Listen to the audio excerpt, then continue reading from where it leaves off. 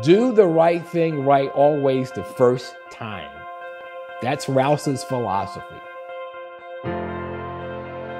Ethical, funny, a leader.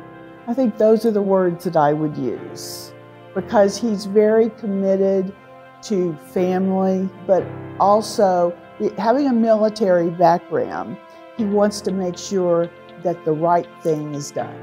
In this pandemic, he has been a beacon of light as we've struggled through the current situation. The Distinguished Service Award of the American Dental Association is the highest award that the ADA bestows upon the dental professionals. Dr. Jahani called me in April and said, "Leo, this is Chad.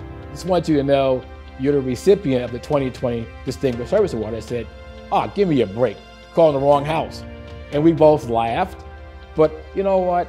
To be recognized by your peers, that is so important. He's had such a great career in the military, then as dean at Howard. He brings that experience to the table, but he's also a very strategic leader, but thoughtful. He's highly ethical and professional. And I think more than anything else, he's empathic and caring. He always strives for excellence in the practice of dentistry and serving the profession and the public. He has forged the pathway for diversity and inclusion in the dental profession. And he's been there to mentor so many people. How do we get more African Americans in dental education as dentists? How do we get more women, more Hispanics, more Native Americans? I've been fortunate to work with grants as a dean for pipelining. The term now is pathways of getting more underrepresented groups within dental education and into the profession of dentistry.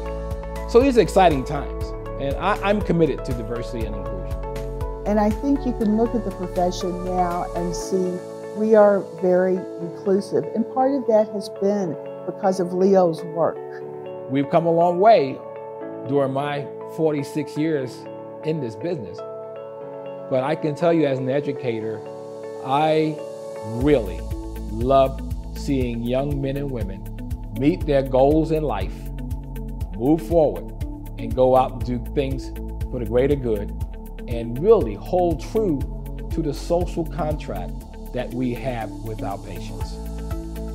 But as they say, back in the old days when I was wearing a uniform, you just put on your boots, you march forward, and you keep on doing the great things that you are doing.